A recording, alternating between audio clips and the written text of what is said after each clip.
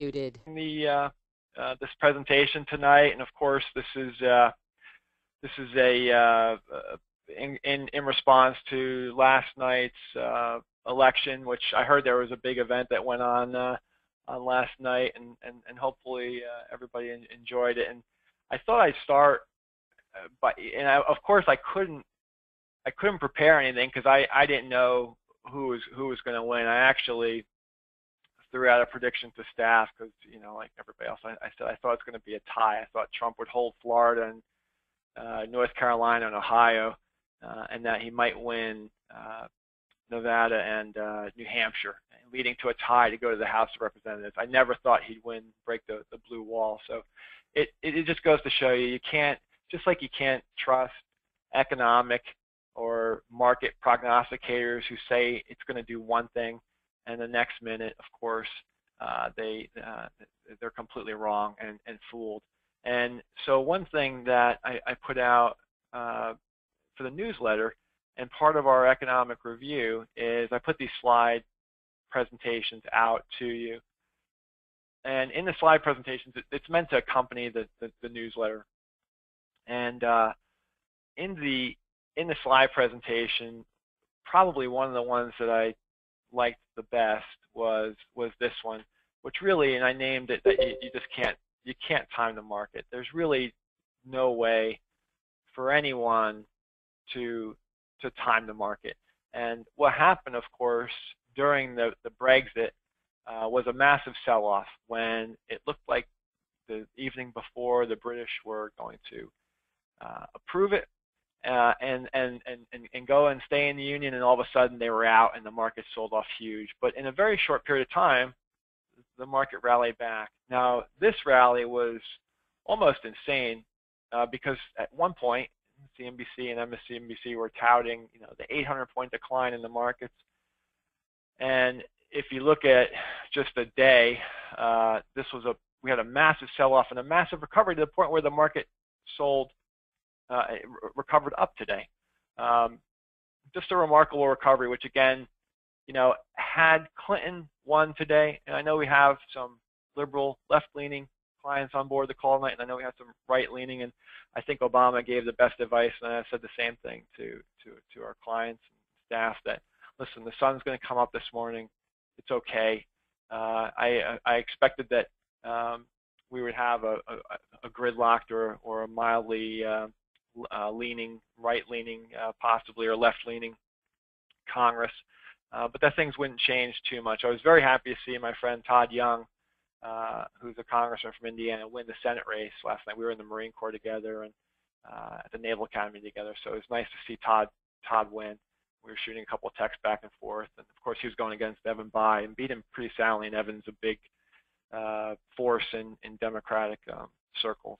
And so it was nice to see a guy.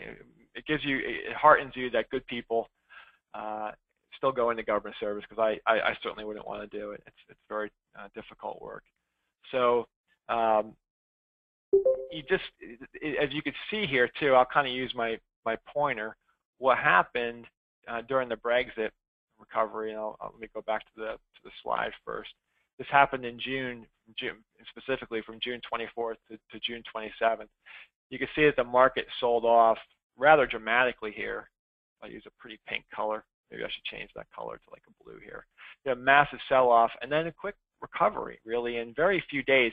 And you'll remember at that time I wrote it was the most read blog that has ever been read. Actually, it was my Brexit Schmexit blog, and the Brexit Schmexit blog. I think 40% of people, 48% actually clicked on it and read it. So it was a highly read blog because people were really concerned. They were concerned about the sell-off, and it's probably why we have a lot of people on the call tonight, right? They're very concerned about what could happen and what's going on with the market, what's going on with the economy. And I could have rewritten this same article for this election. I could have called it Trexit Schmexit, I guess, right, for a Trump victory or a Trump exit. And I could have said replaced everything with Brexit for the Trump victory and effectively be the same thing. In fact, if you look at a lot of blogs, you'll see there's a common theme that we're investing for the long term. And if I woke up this morning, regardless of who was president, and it was nice at 3:30 as I was listening to the victory speech, which was actually quite gracious, and listening to it. And if I woke up this morning and it was somebody else, though, it wouldn't matter. We'd still be eating hamburgers, in America, and they'd still be eating hamburgers in China. We'd still be eating Nestle chocolate in Latin America, and they'd still be drinking Pepsi in India, right? So here in the States, there's definitely some impact. We put a lot of my daughter's friends here in Summit outside New York are extremely left-leaning parents, and they're all saying this is the end times, and it's really okay. We've been through this before. We've been through all kinds of left and right-leaning organizations. So from that perspective, I would say, whoever was president today, I would be starting this presentation by saying the same exact thing. Now, the particulars of what industries may do better is different, and I'll kind of get into that a little bit. And right now, I'm just going to open this up. I'm going to unmute everybody here to see if you had any questions. And you can also use the chat. So everybody's unmuted right now. And does anybody have any questions about anything as I'm going along? No questions? Can everybody hear me? Yes. Okay. Affirmative. Okay, good. All right, I'll keep going then with slides and kind of work my way through. Just to give you a quick recap on performance this year too. We're having a great year. Our strategy, there's going to be years that you look at, and you can always see our performance. All of you, just like me, I own the same 75 stocks that you own. I own the same bonds that you do. By the way, all of our associates in our profit sharing plan 401k also own the same stocks and bonds that you do, side by side our clients, which I think is very important for you to know, for those who don't know that. But you can always go to the global income and see, and your portfolio is going to do pretty close to this, because what it's doing is it's aggregating my performance with yours and all of us together. And the nice thing this year is, right now we're killing it. We're having a great year. We're up 13% as of the end of the year. Of course, the quarter has come back down a little bit, so right now we're up like 10.5% or so after fees, a little bit more before. And this number is going to change. Right now, it's nice that we're in the top 1% in the world, and you can see that's always great, right? It's always, especially up here in the New York area, it's nice to be in the top 1% and say, oh, look at me, and pound our chest and do well. But there's going to be times when I'm in the bottom 10 or 15%. Our strategy is never to take huge risks with your money, because I know it's your life savings. I'm just trying to get you steady and prudent returns. And regardless of the ups and downs in the market, those clients who have been with us for decades now, and we actually have our 20th anniversary coming up next year, the important thing for you to always remember is we've been through this before. We've been through horrific downturns and ups and downs in the market. But the income, these green triangles, have always been there for our clients in good times and in bad. And it's nice that we've doubled your money over this period of time, and that's lovely. And of course, even our clients who are taking income out have more. If you started with $1 million, you have more than that $1 million today, and you've taken out 4% a year. You're doing well. And none of our clients had to go back to work during the financial recession, and they didn't have to go back to work because their income didn't change, right? Their income stayed steady. If you invested $1 million, you were doing great and you loved me right here, and you're up $1 million, $1.5 million, and then all of a sudden, boom, we're back down to even $1 million, right? Your initial investment. You're saying, oh, geez, Jim, we lost all this money. I said, well, unless you force me to sell shares of McDonald's, unless you force me to sell your bonds, you haven't lost anything. It's just paper loss, because McDonald's is still paying you that at that time. You can see the income, the dividend yield actually goes up when the market value goes down. On a real cash, the next slide shows like the real cash of how you're doing. You can see that the income again didn't change even during the financial crisis here. It was steady. The only time it goes down is sometimes I'll buy more stocks sometimes for the portfolio if I think stocks are cheap, and I'll kind of talk about that later, U.S. stocks versus international. And or if I buy a little bit more fixed income, right now we're at about 53, 54% stock for our portfolios. And what's nice is that, again, our clients have not only doubled their money, more than doubled their money, but they've increased their income potential dramatically over the past. And you see that when you see the real money, 85% of your total return on average over the last decade plus has come from dividends and interest. And this is what my friends up here in New York don't really understand. They're looking more at total return, and Jim Cramer, who is just on TV, is yelling about some stock.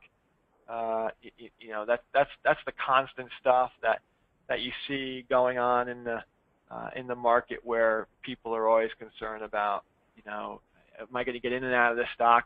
We're not doing that. We're buying companies for the long haul, like Warren Buffett, and we're collecting dividends, as you know, which is nice. We're collecting these dividends for our clients as we go. To give you I forgot to mute everybody here. Let me mute you back on here, and just shoot me a quick chat if I mute myself. I don't know why I used to mute myself in the process.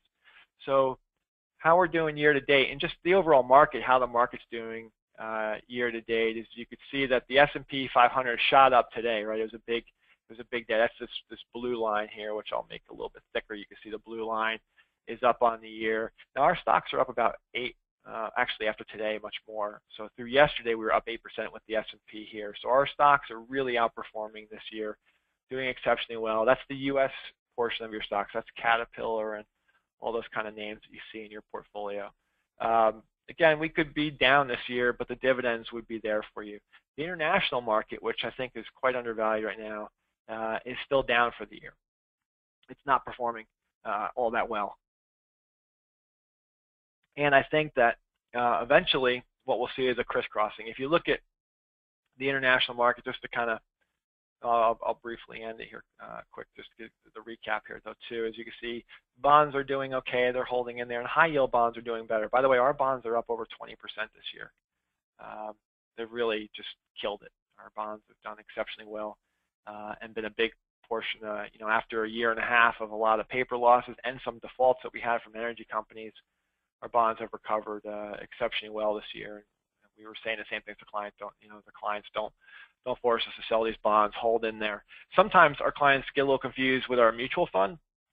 Let me move this over here. When you go to our website, none of you are in our mutual fund. We only sell the mutual fund. That's this fund right here.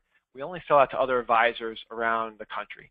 And the mutual fund's doing great. I mean, our mutual fund, if you look at our performance here, we are in the top 9% in the non-traditional bond category. We're up 9.5%.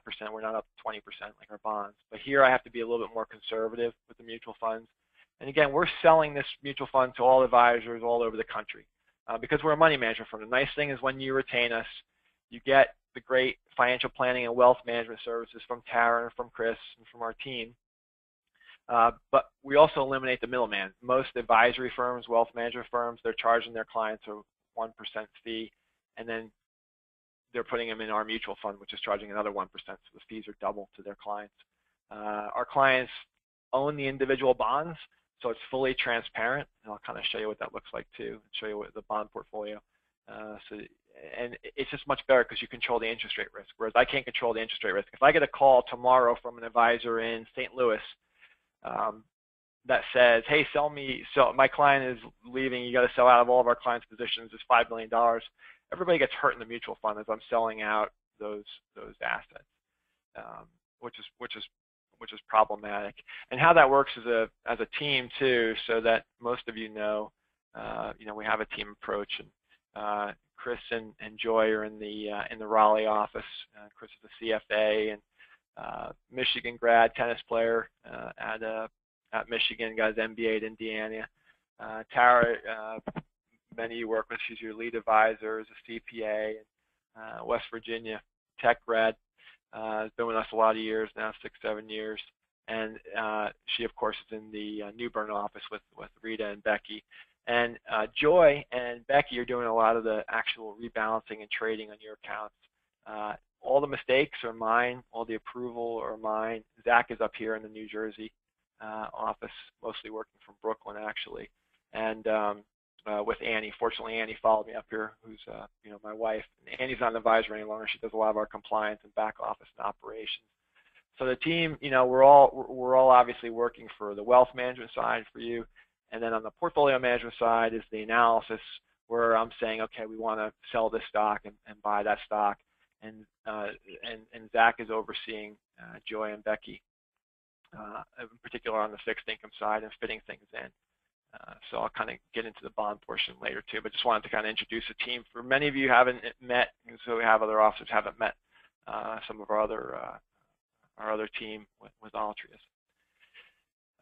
Let's see what else here I want to talk about. So going back to where we are this year and how we're doing. Again, our stocks are doing very well across the board. We're outperforming. Our stocks are doing exceptionally well this year, up 8.5. The international market's down, but our stocks are up.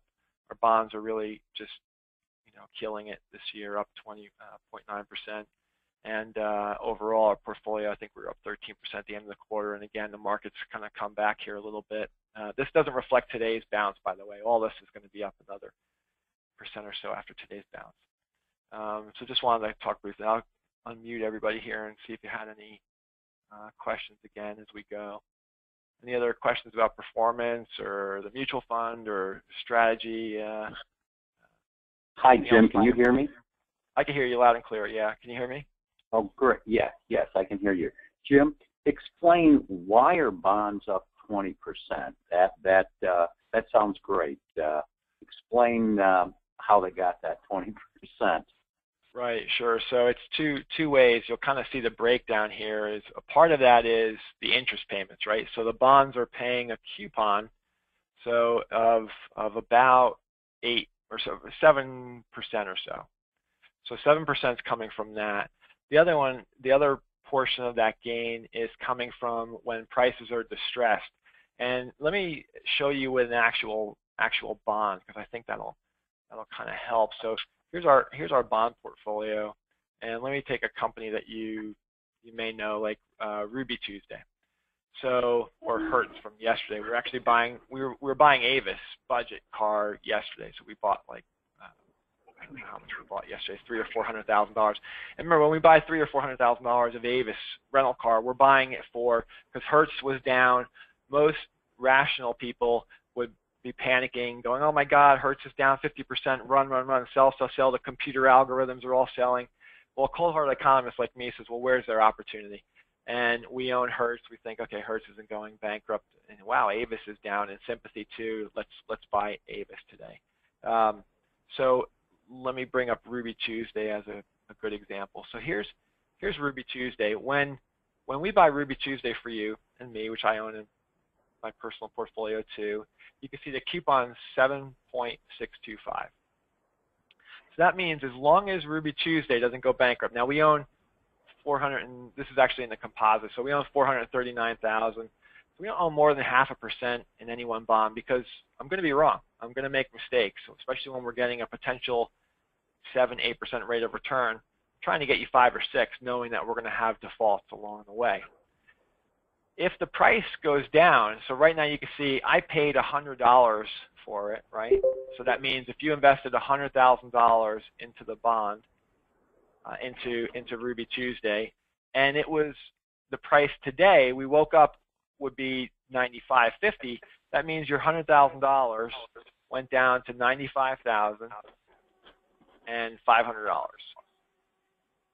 And you might be nervous. You're saying, "Oh no, Jim, you're a moron. You bought this thing for me and it's down 5%." And my answer, of course, is I don't care.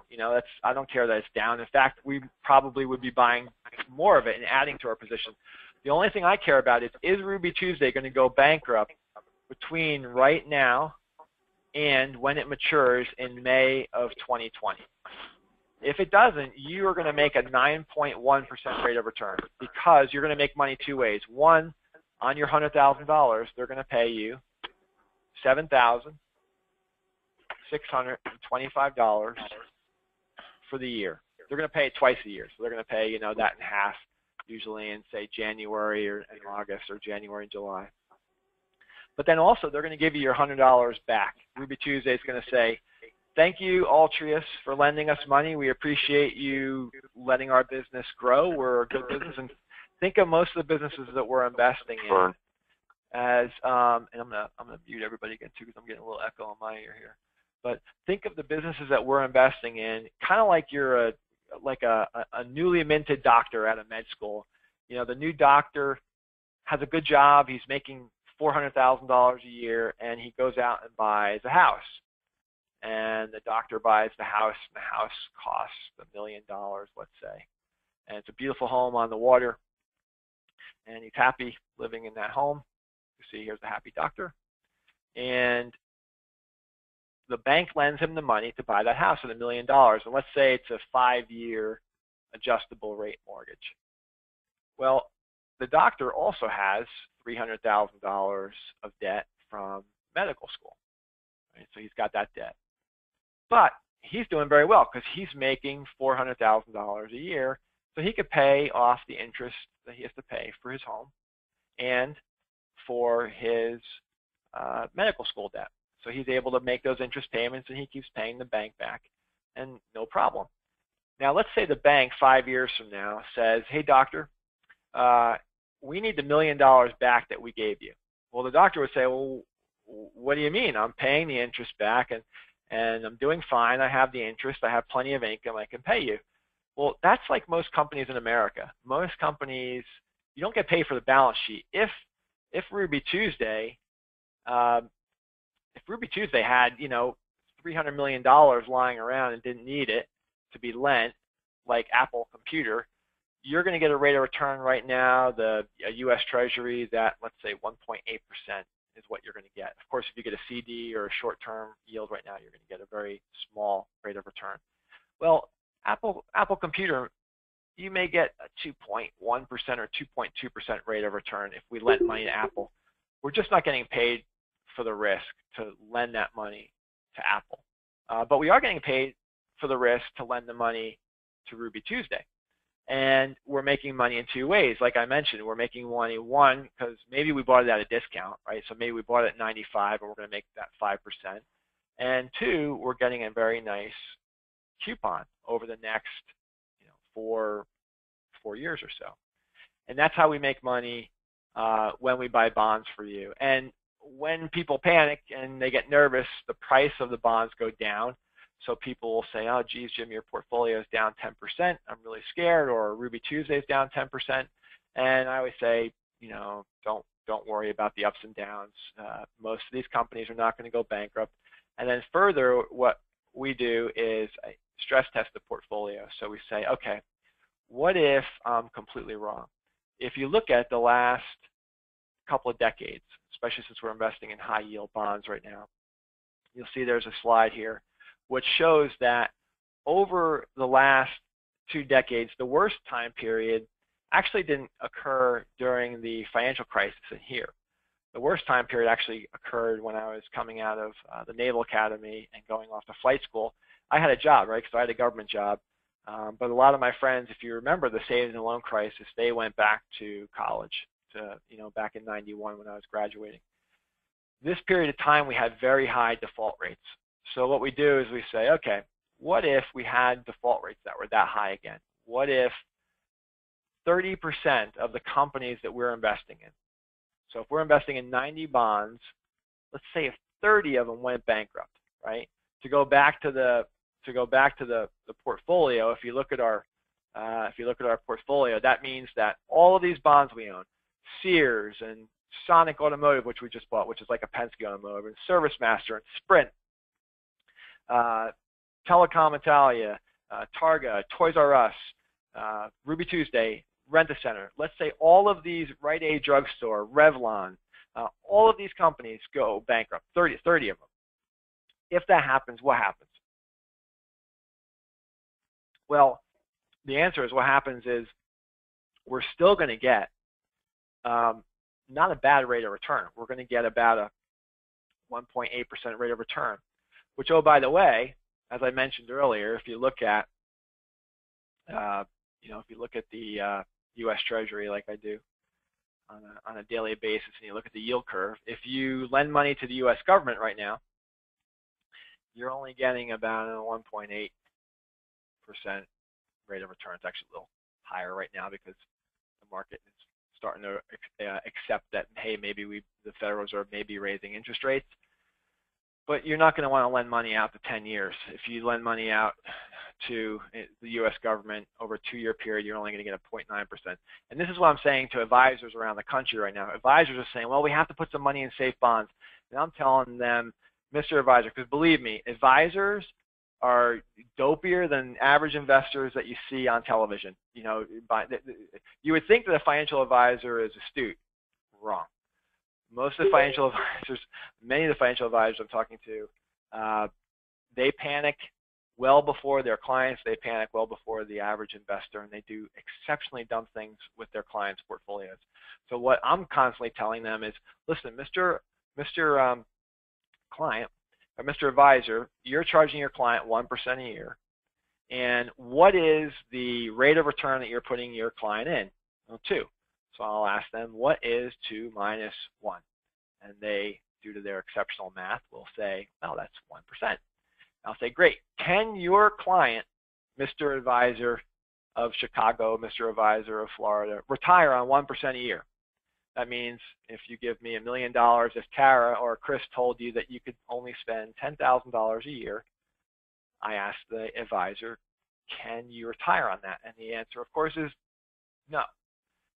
So I asked them, then why, for the love of God, aren't you investing in the types of bonds that we invest in for our clients and that I'm investing in? Oh, well, we don't know enough about that. And I said, well, that's fine. So we'll invest for your clients. You can hire us to do exactly what we do for our clients, individual bonds for them, like we're going to do for a Mississippi firm next year. There's a Jackson, Mississippi firm with about $200 million that we'll be managing for their clients.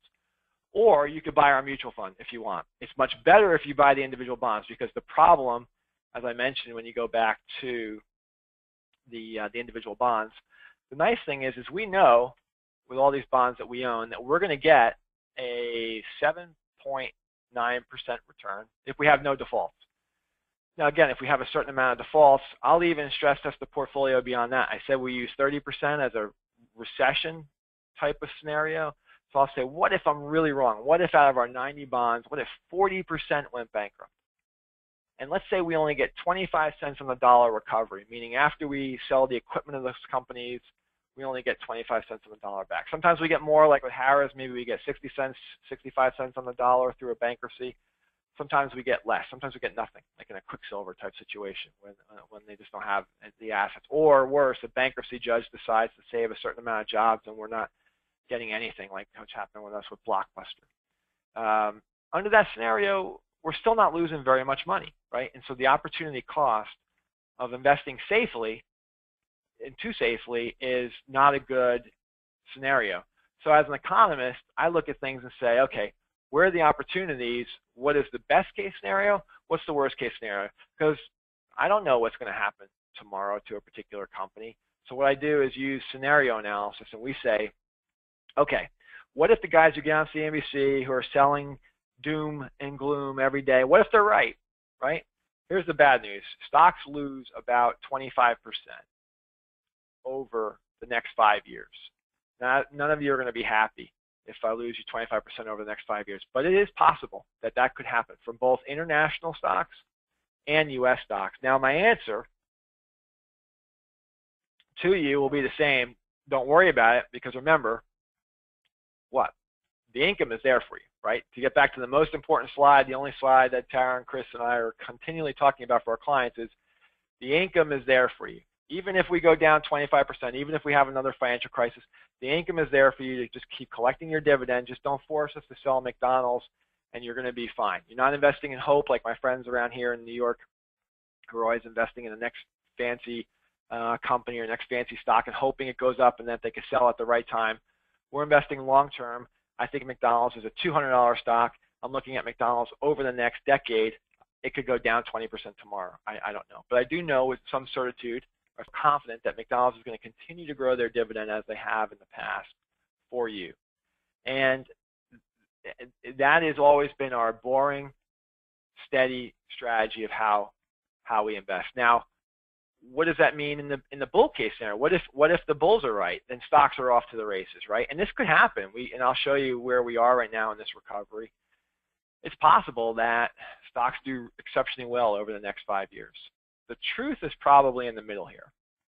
And why U.S. stocks do not look near as attractive to us right now is they've had a big run up. International stocks look very attractive. That's not to say that U.S. stocks, I would have thought that international stocks, let me take out high yield and let me take out the bond market, and let's look at the last 5 years. This is the U.S. stock market versus the international market. It's not even close, right? The U.S. stock market has trounced the international market. But what happens when you look over longer periods of time? If you go back over much longer periods of time, you'll see that, go back here to max, you'll see that there are periods of time, that's the, unfortunately that particular ETF doesn't, but you'll see that there are plenty of times when international, they kind of diverge.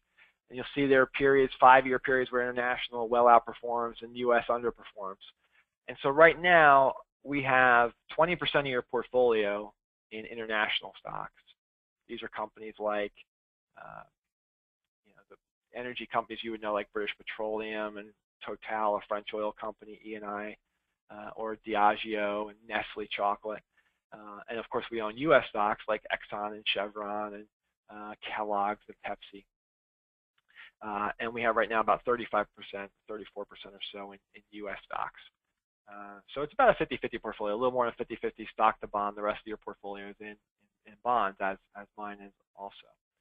So that's how we look at the world. Say, well, where are the opportunities globally? Now, why aren't we investing in so-called safe bonds? Because you can see from safe bonds, we get a terrible investment in a recession.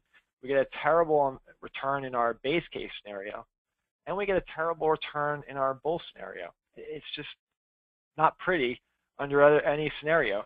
So we have to take risks to get you to retirement and to get you that prudent rate of return.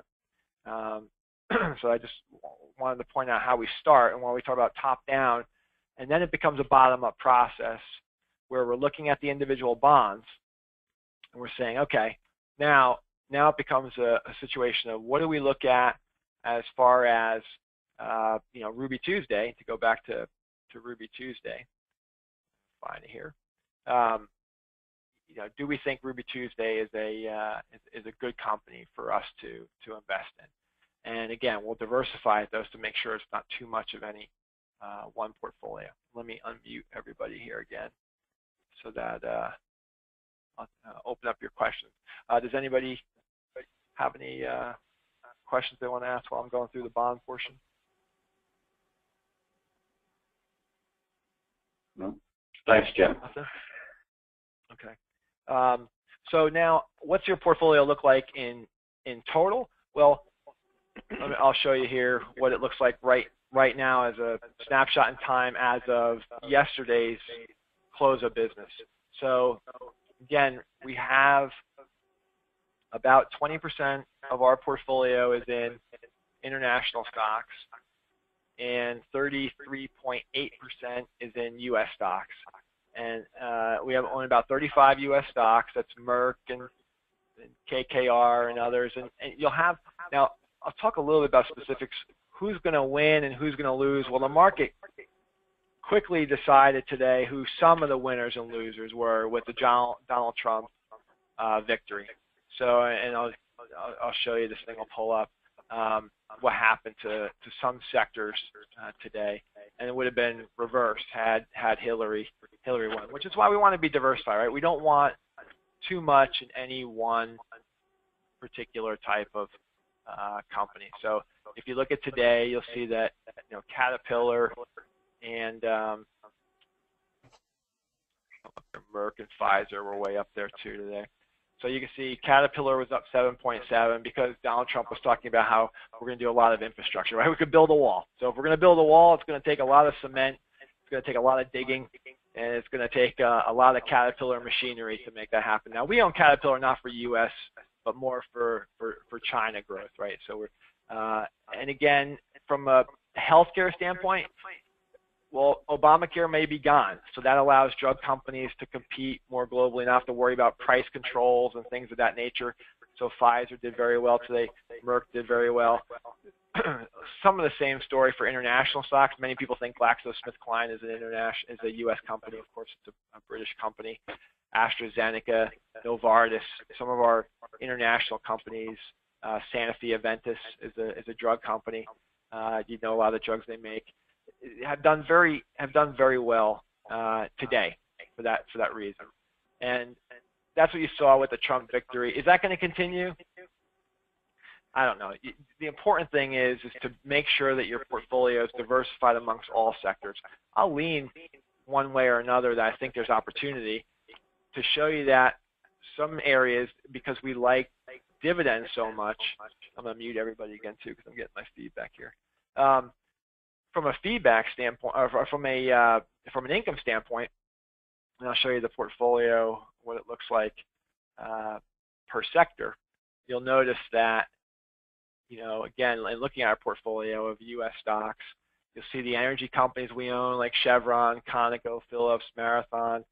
The nice thing is that you're getting that 3.1% dividend yield from those stocks.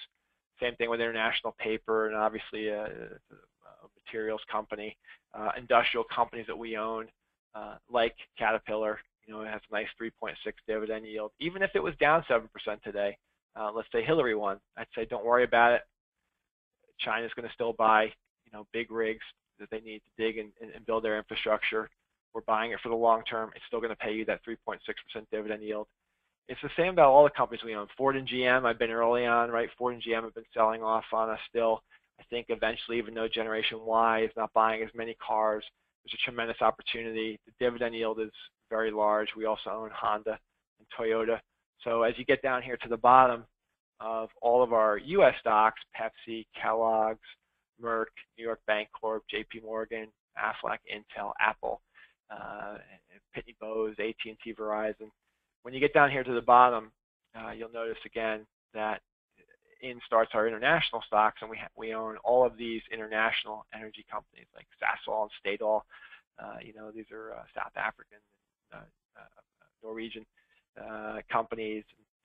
Total, Transocean, which is really Transocean's an American company, right? They're a Texas company, but America was taxing them too much, so what did they say? Hey, most of our revenue is overseas. We're no longer a U.S. company. We're now a Swiss company. We're now an overseas company. One good thing that Bush has promised, and I've talked to my friend Todd, who's now a senator in Indiana, about is, hey, how about these billions and billions of dollars that are sitting offshore? Let's let Apple bring it back to America. Well, if Apple brings it back to America, what can they do with it? They can pay you a higher dividend. They can pay you higher dividends. Microsoft can pay you higher dividends. There's billions offshore. America, in its unique wisdom, taxes companies twice, right? So they're taxed overseas. They're going to keep that money overseas, and they're going to invest it overseas. Every other country around the world only taxes it once in the country where it's produced. When it's made, it comes back to America. America taxes it again. And oh, by the way, when the company pays you a dividend, they tax you a third time on that money. And oh, by the way, when you die with too much of that stock, they'll tax you with the state tax on that money. It's really horrific, right? So both Trump and Clinton have talked about fixing that. Republicans want to get that fixed. This could be a massive fix. This could be a huge boon to dividends and for our portfolios, for them to bring back more cash into the United States. And oh, by the way, they can employ more people. It's just common sense, right? And both Democrats and Republicans have been on the side of that tax reform. Why it hasn't got done, I have no idea, other than continued gridlock. And again, if you look at our international companies, we own great companies like Honda and Toyota. International companies right now have higher dividend yield, and I think these companies are cheaper. Consumer staple companies, Anheuser-Busch, yes, the great Anheuser-Busch is now a Dutch company. I guess we borrowed Adolf or Augustus, and we borrowed him from Europe for a while, and the company has now been returned to Europe. Diageo, of course, is an Irish company. It makes Tanqueray, Johnny Walker Scotch, Smirnoff Vodka, Guinness Beer, Bailey's Irish Cream, a lot of great. So when you partake of those adult beverages, you can at least maybe we drink more when things are down, and at least what I do, of course, is eat more chocolate. So and Nestle chocolate. So these are the companies we own, the international companies that we own for you and that I own in my personal portfolio also. Now, why do I think international stocks are cheaper right now? I'll go ahead and unmute everybody too, just to make sure you don't have any questions right now. Any questions? Well, hey, Jim. Open it up. Yes, sir. Jim, quick question. As you get in, hi, Jim. As you get into the international sector, traveling overseas, it seems like some of the European economies are under a little bit of a stress. How do you factor those kind of economics into your equation? Right. So we're doing it two ways. The one way is looking at things from a purely economic standpoint and valuing the companies, valuing the economies, and saying, okay, in a worst case scenario, they look as bad as U.S. stocks. In a Midland case, they look a lot more attractive. They're a lot cheaper, even though things are distressed. You know, and even in the best case, we think that international stocks really outperform U.S. stocks. Now, again, in the short term, I could be wrong, right? U.S. stocks could continue like they are this year to outpace international stocks. And we have more in U.S. stocks actually at 33% than we do in U.S. stocks because they tend to be more volatile. But I want to show you one chart that kind of shows exactly that European stocks right now, in particular, which is certainly a more stressed economy. Remember that Europe's not really selling. European companies are selling to the globe. It's kind of like American companies aren't really American companies. If you look at, for example, McDonald's. McDonald's isn't really an American company because 66%, as you can see here, of its revenues are generated from overseas. So if, like Transocean, McDonald's just said, you know what, America, forget you.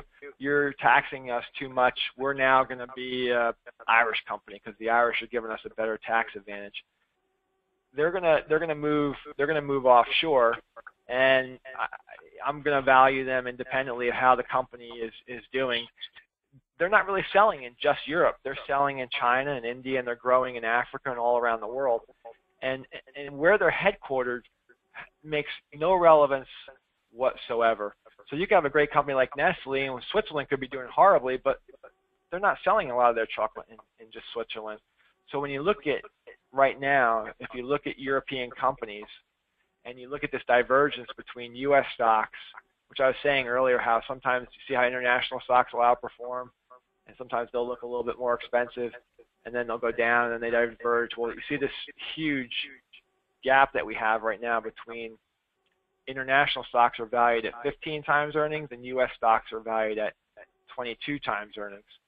So international stocks, even in a slower growth economy, look really cheap. And oh, by the way, international stocks that we're owning are paying you about a 4.5% dividend, whereas the U.S. stocks we own are at 3.5%. Now, the normal question I get asked right now is, well, Jim, if the U.S. stocks are overvalued, why are you investing in? Well, our value for our stocks is not 22 times earnings. The companies we own are selling at 15 times earnings. So we're much cheaper than the overall market because we're value investors. We're going to try to buy the stuff. When I was buying Caterpillar, Jim Cramer was going crazy about Caterpillar. Don't invest in it. I hate it. Blah, blah, blah. But same thing with McDonald's. Everybody's saying, oh, McDonald's is over. Everybody's buying Chipotle. This is the worst company in the world. And I would say, please go read my blog, the blog I wrote about McDonald's versus Shake Shack. Every newly minted MBA, I had an interview today. They always want to talk about the sexy stocks, the Shake Shack. Now, I love the Shake Shack burgers, right? They're great. Well, here's McDonald's versus Shake Shack. McDonald's, everybody hated. McDonald's is just toiling around down here. Shake Shack's going through the roof. It's up 30%. Well, what happened to Shake Shack? And you could have put the same thing in here for Chipotle or any of these other companies where they're selling at 40, 50, 60 times earnings. Never going to pay that much for a company. But McDonald's is much cheaper, and all of a sudden, boom, McDonald's bounced. Now, McDonald's has come down a little bit since I wrote this blog, too. But I think over longer periods of time, McDonald's has given you a 3.5% dividend yield. Shake Shack has given you 0. And you're paying 3 to 4 times as much for Shake Shack. So we're always going to buy the boring stock that's selling cheap. That's the Warren Buffett style of investing. That's always the way we're going to invest, with the caveat of Warren Buffett doesn't pay you dividends. We like to pay dividends. We like companies that pay our clients cash. We buy Berkshire Hathaway, we have to hope Berkshire Hathaway goes up, and then you have to sell Berkshire Hathaway stock to get you the income you need. You never have to sell a share of McDonald's. Even if McDonald's was down in this chart, even if McDonald's was down here with Shake Shack, they're still paying you the same amount of income. If I put $1 million of our clients' assets all in McDonald's, not that I would put all of your money in one stock, but let's say I put it all in McDonald's. Well, we know that McDonald's is going to pay you $35,000 a year, let's say, because they're paying, that's the dividend rate that they're paying. The fact that McDonald's has paid continually rising dividends over time. Now, that being said, let's say McDonald's goes down 20% and your money's down to $800,000. You'd be concerned, you'd be calling us saying, oh my God, my portfolio is down $800,000, but we would say, don't panic. You're still getting $35,000 a year. Don't force us to sell your shares of McDonald's. In fact, what happens is the dividend stocks is you're collecting $35,000 on $800,000 of value now. Now you got a dividend yield of 4.3%. And what happens is people start saying, you know what, McDonald's looks pretty attractive at 4.3%. Let's buy. And that puts almost a floor in a lot of value stocks, dividend-paying stocks. So to get back, this is a very long-winded answer, obviously, to your question about why Europe looks cheap to me right now, and you can see why Europe, just from a valuation standpoint, looks cheap. Now, again, it could get cheaper. We could see Europe go down. We could see the U.S. market keep going. But eventually what happens, as you can see, is these things tend to diverge. And as you've seen here, this is a chart from 1985 through 2015. You kind of see international stocks outperforming, and then underperforming and so on. So you usually have this This is a huge divergence here. So we'll likely see this kind of close and come back together. And I'm not sure, did I answer your question on the European? Yes, you certainly did. Yep. Thanks, Jim. Sure. Same thing here too is European earnings, because you look at the European earnings over the longer period. This, again, I like to look at things very long term. Wall Street's all about what's happening today, what's happening this quarter. I've been doing this 20 years now. I grew up in this business, 1973. My dad actually got into business in 1973, right before the energy crisis, which was horrible. The stock market went down 50%. It was rough. But I like to look at very long-term charts and see where we are. And you can see European earnings right now are well below their mean earnings per share. So this is just another metric that I can use to say that, yeah, looking back at the last decades, many decades, and what happens to international stocks where they're under. And this is a very long period of time, by the way, from 1982 to 2000. They eventually start to come up. It went well above the mark, came well below the mark, went well above the mark again in 2010, came well below the mark, and now I think they should be back up here and give us a nice rate of return.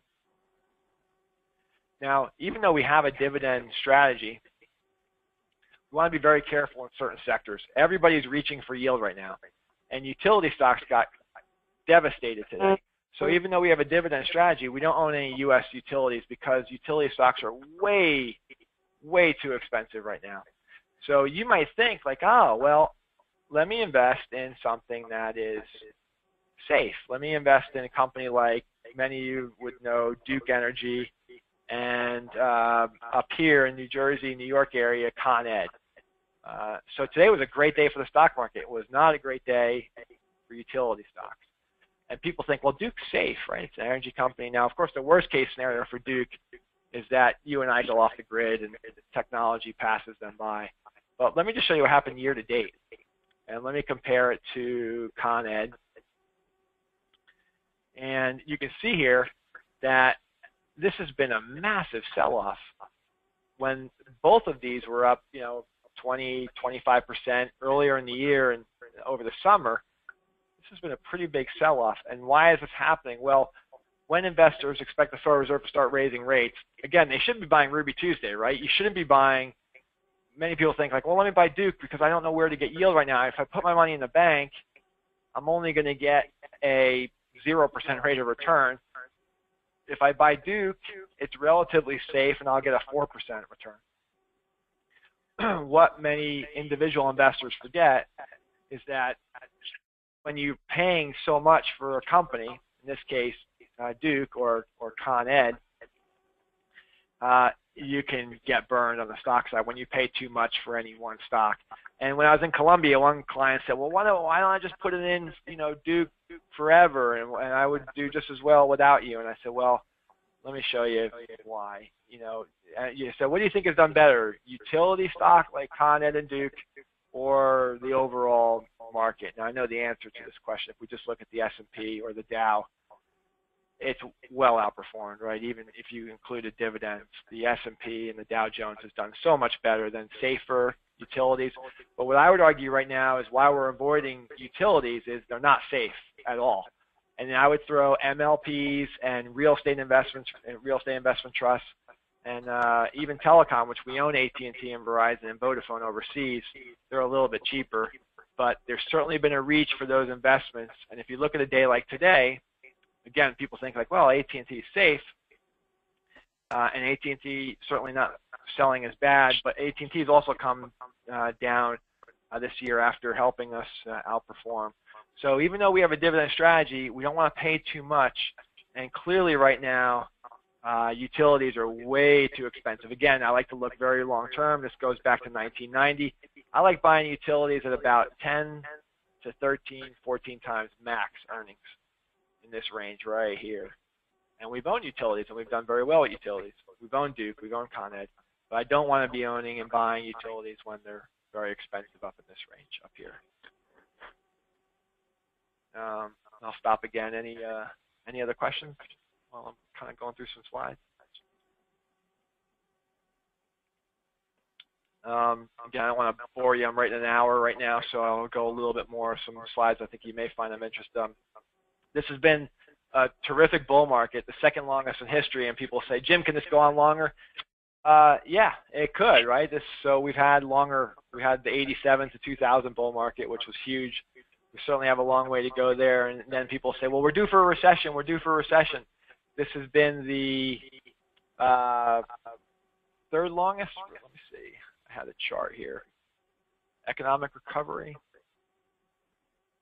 Yeah, okay, fourth longest, excuse me. We're about ready to eclipse the 1982 recovery when Reagan, and this, some of my liberal friends on the left that said, oh my God, this is the worst times. I said, they said the same thing about Reagan. We did fine. In fact, Reagan years were quite good for the stock market from 82 on.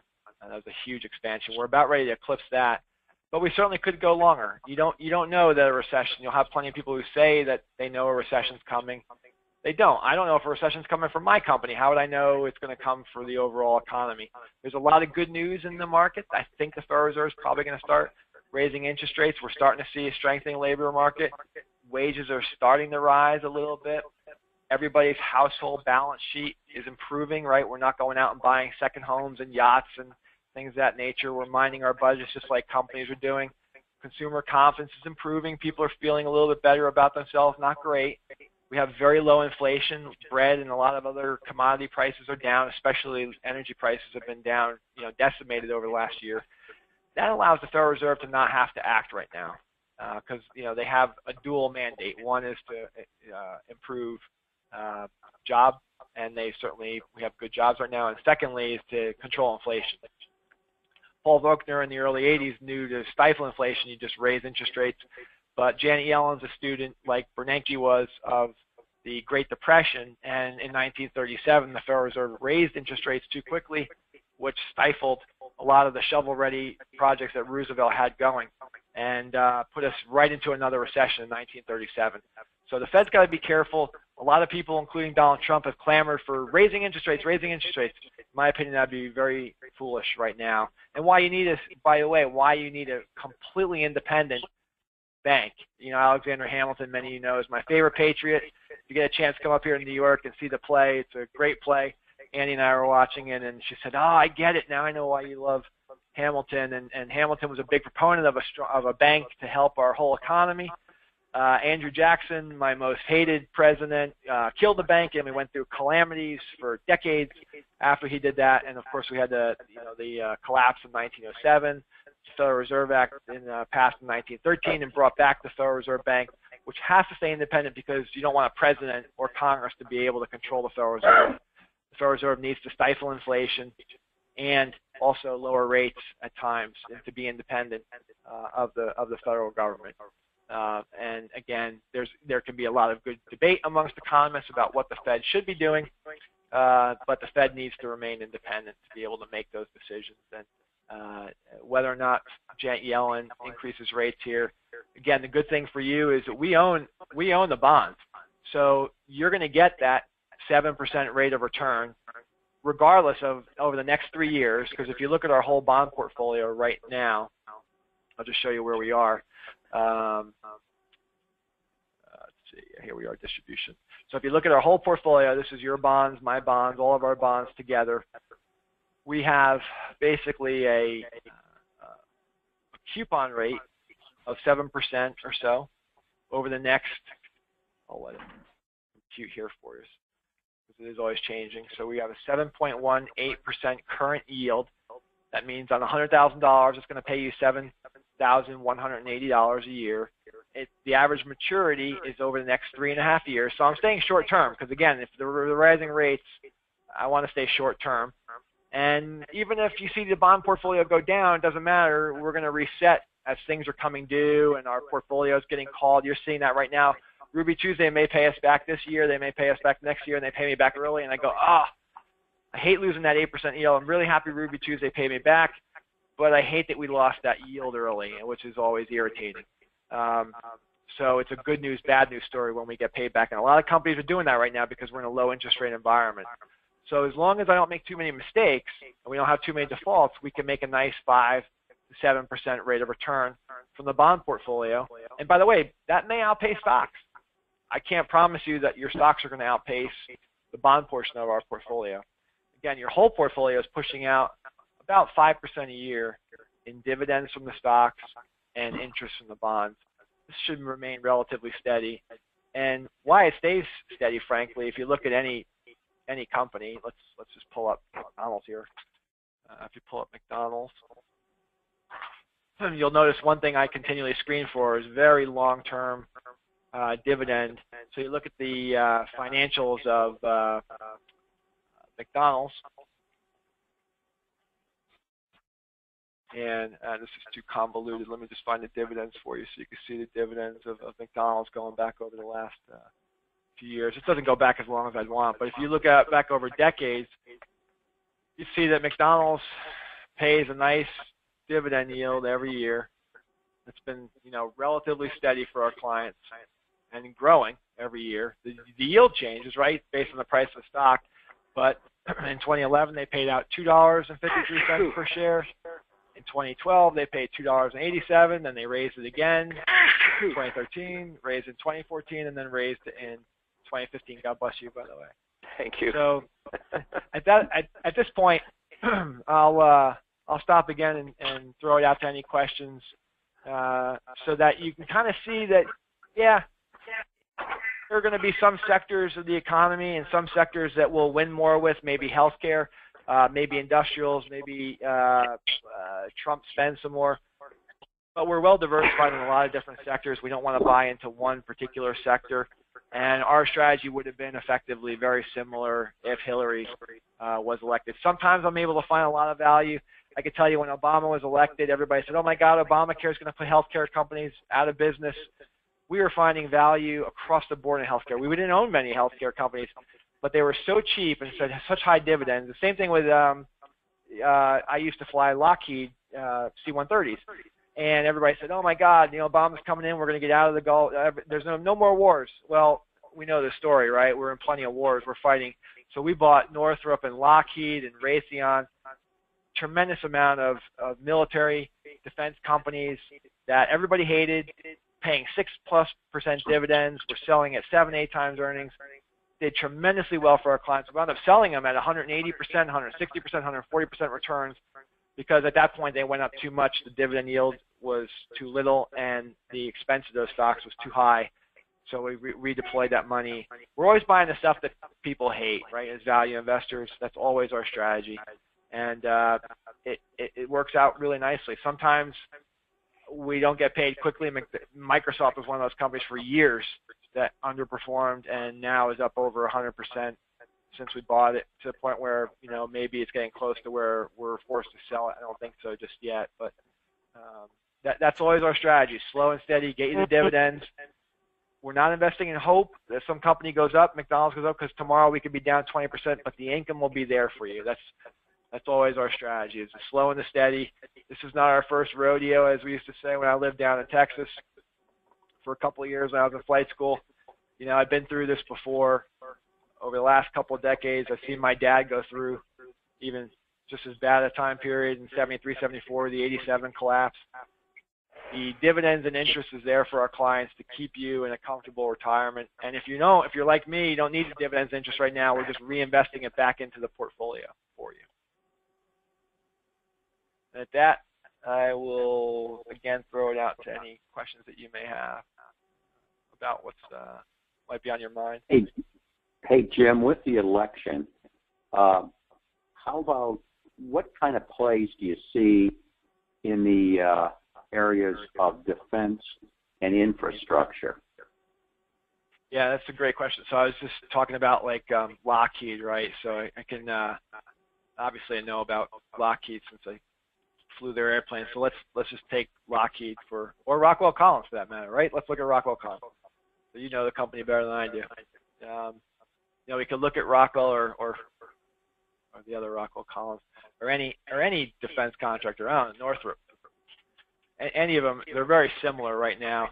The problem with some of them is that they got, and if you look at like a chart of them too, and I'm not a technician, this is what happened to, I don't want to see a lot, let's just look at the last like 10 years. Let's compare it to Northrop Grumman and Raytheon. What's the symbol of your company, Colonel? Of Rockwell, the ROC? What is it? Which one is it? Rockwell Collins. Where are we? There we go. Collins. Okay, so if you look at some of these companies, and we've had some huge returns for industrial, military companies, especially if we just do like a 5-year chart, especially compared to, we compared it to like the S&P. Now, we didn't own Collins, fortunately, right, because that's the green line down here. But we have owned, I didn't get Raytheon in here. Oh, Raytheon's gone. That's right.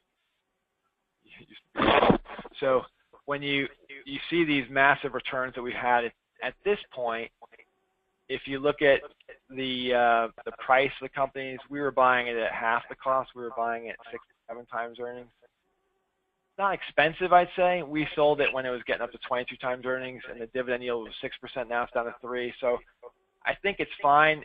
Of course, you can see the huge returns they had today because everybody said, holy smoke, Trump's president, we're going to be spending a lot more money on defense.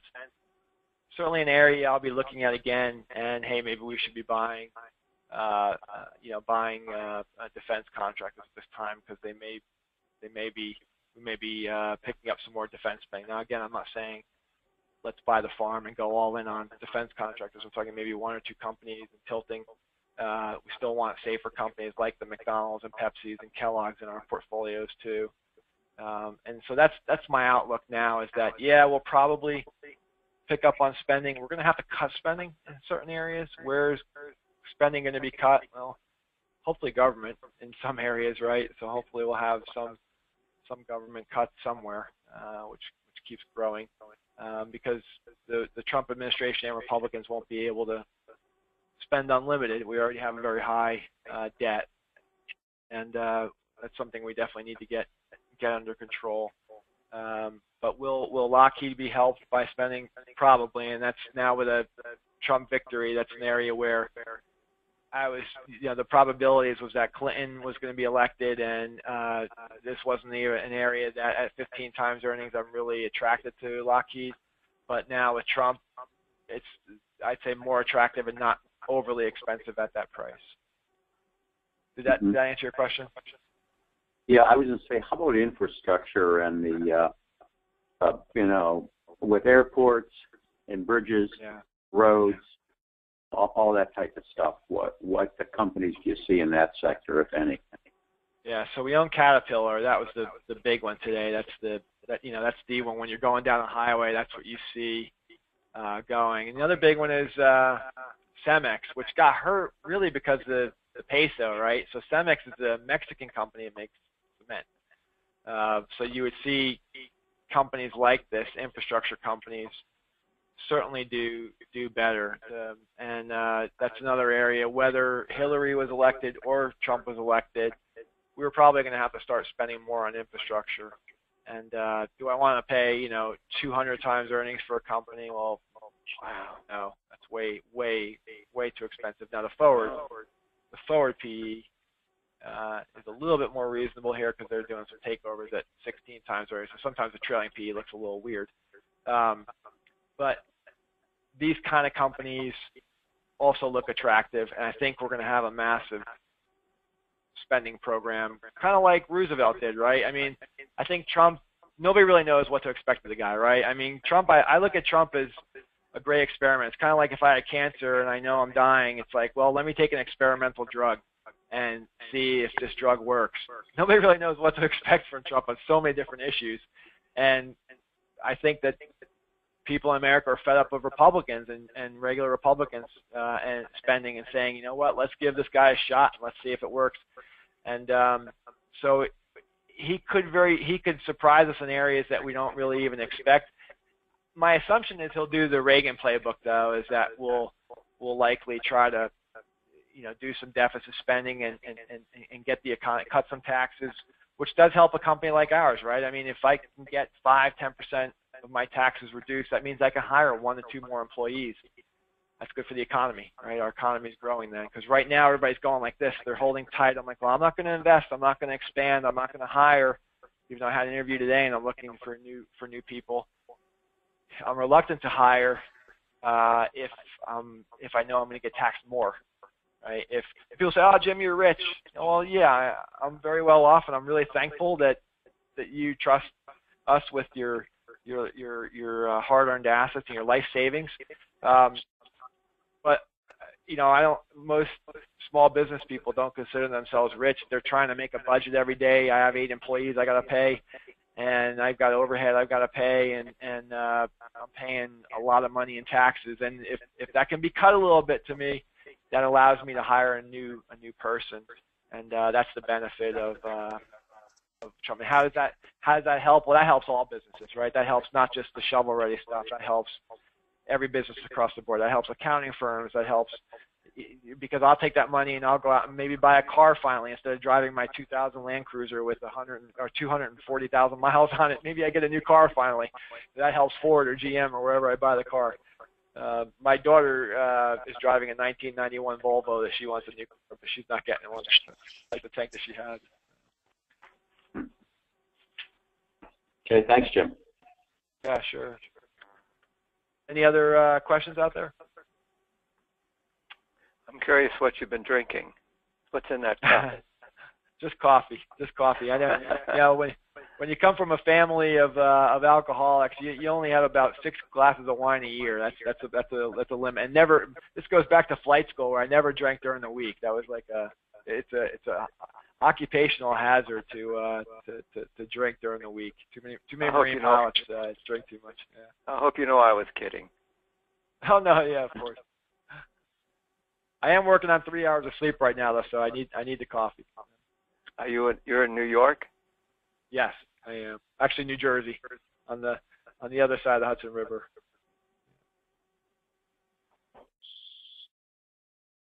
Hope you're well down there in Florida. All right, yeah. Any other questions? No, I tagged on late, quite frankly. I can pick up the first part of it on your website. Is that correct?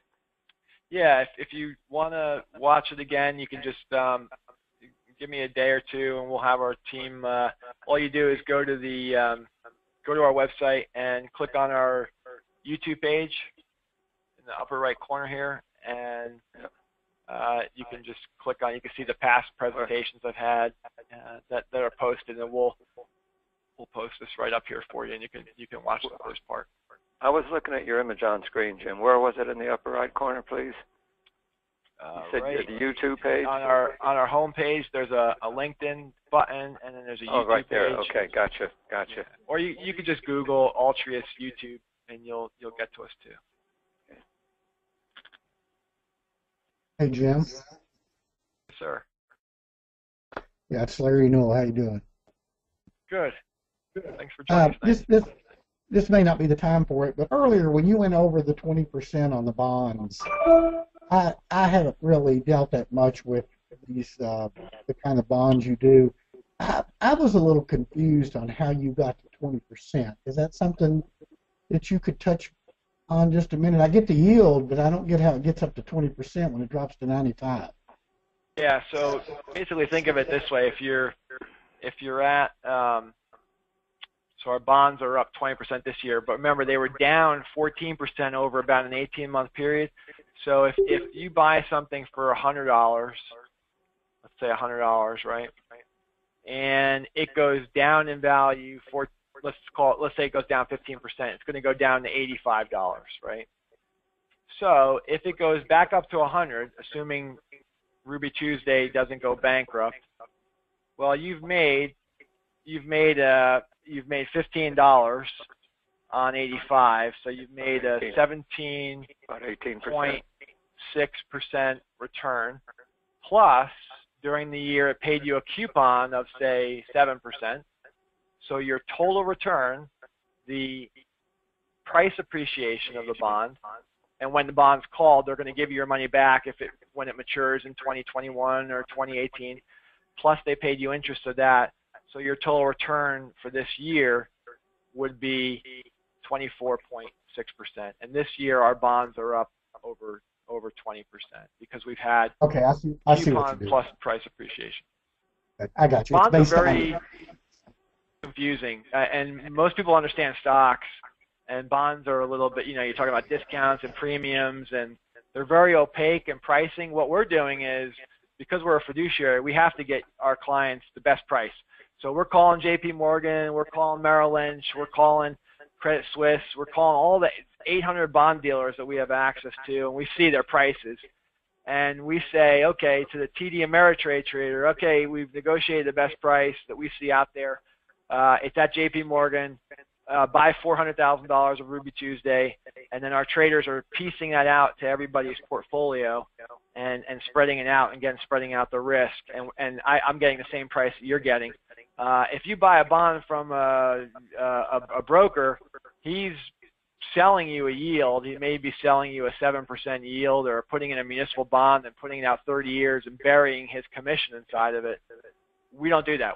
You're getting the price that we're paying for it. Our fee is always the same, and we're getting the same return that you're getting. So you always know we're getting the best price for you amongst all the dealers that are out there. I understand. It was the fact that it's up that much this year was what you were saying. Exactly. Great. Thank you. Sure. Over longer periods of time with a bond portfolio, again, if you look at just our bond portfolio, of course, all of our clients are looking at our global income, which is this strategy right here, is comprised of the international stocks that I was talking about. We own 40 international stocks. The U.S. stocks, which right now we own 30, and then our bonds, which is 80 to 90 bonds that we own for our clients. And as a percentage, well, right now it's about 45% in bonds and a little bit in cash. It's about 20% international, and then the remainder, 33 or 34% or so, is in U.S. stocks, small caps and mid caps and large cap companies. But if a lot of advisors around the country that we're selling our mutual fund to, which is this mutual fund here, or another firm, or even a private client may only want to buy our bonds, they can go to the unconstrained fixed income strategy. They can look at our fact sheet, and they can say, oh, all right, over the last 10 years, they've made a 5.7% rate of return. And that's exactly what we're trying to do generally, is get between 4.5 to 6.5% rates of return for bonds, because we're in such a low interest rate environment right now where a 10-year Treasury is yielding 2%. We're trying to beat that 2% by another 2 to 3% by taking a little bit more risk. Gotcha. Thank you. Any other questions out there? We had a packed house tonight, so I appreciate everybody tuning in, and we'll get this up on the website soon. I always forget how to get it on the YouTube page, but we got a marketing company that'll do it for us, and hopefully I recorded it properly. Jim, your funds are not available through other brokerage houses, are they? It's just directly from you? They are. No, they're available through any advisor. They're on TD Ameritrade, and in another week they'll be available. I think another week or two they're going to be available on Fidelity. That's what Fidelity's platform. Fidelity, that's on Fidelity, but in another week or two. Yeah, I think there's a Chicago company that has a firm in New York that has about $200 million that is going to be using our mutual fund, and they clear primarily through Fidelity, so that they've requested that our mutual fund be on the platform. For our private clients, I always tell them, do not buy the mutual fund. And the mutual fund's done well this year, it's up, but when we can buy the individual bonds for our clients, you're so much better off because you control the interest rate risk. When rates start to rise, remember, if I'm pooling all of our clients' assets together, and some advisor in New York calls, I've got to liquidate Ruby Tuesday, which in turn hurts everybody in the mutual fund. So the mutual fund is one way you can invest through us, through an advisor, but for our private clients, we are, and unfortunately for smaller, like we'll get a referral, like, Jim, can you help my son? He only has $50,000 or $60,000, then we have to use mutual funds and ETFs. But for our normal clients, when we have $1 million plus in assets, we're buying the individual stocks and bonds for them and directing the income. It's just a much better way to invest. Thank you. Good.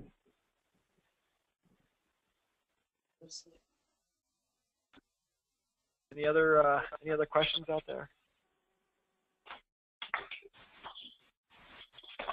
All right. Well, thanks again for joining this evening. And if you have any other questions, just shoot me an